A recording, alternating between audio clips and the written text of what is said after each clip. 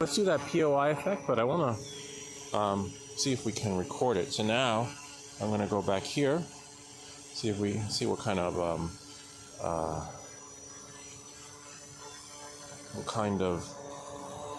quality we get with the POI. And then I'm just going to adjust the speed. You can have it go any way you want. It's nice that it pulls back, and remember when it does pull back, that it's going to pull back at just the right amount of speed or distance. So just make sure there's nothing behind it too. For like the next effect, I think there's I forget what it's called, something similar to the hero shot.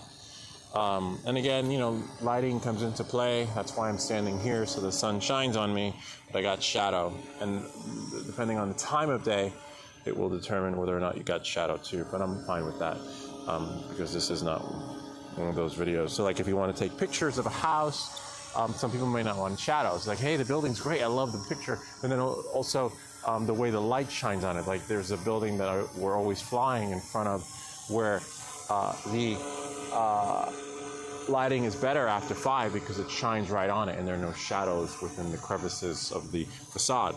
All right, knowing that and moving forward, let's stop that.